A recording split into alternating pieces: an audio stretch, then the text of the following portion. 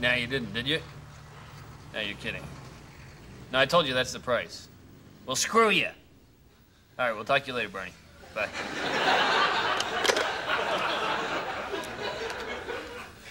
I started with one truck. One truck. You know, but I worked hard, and I saved every cent. And when I had enough money, I bought another truck. My wife drove one, and I drove the other one. We worked 365 days a year, day and night.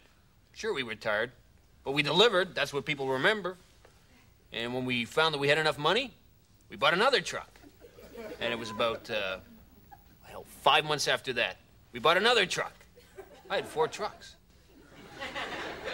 Competition was starting to notice me. Some of them tried to screw me. But I went over, I talked to them like gentlemen, you know, parlay, parlay. And we got together and we screwed this other guy. He went under, and at the auction, I bought one of his trucks.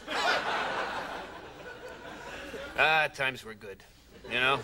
My wife, she quit driving. We had our first kid, named the truck after her. But then that friggin' recession hit.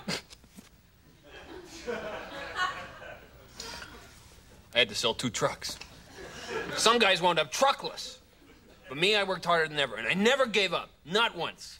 And when at last I bought another truck, that one was the sweetest truck I ever bought, ever. Since then, I put my empire together 1 truck at a time. That's my philosophy, 1 truck at a time. You know, the other day, this kid came in to see me. He was looking to buy a used truck. Normally, I would have ripped him off. But he was 18, 19, 20, something like that. It was his first truck. So I gave him a deal. Made me smile. Marty, look this shit on me,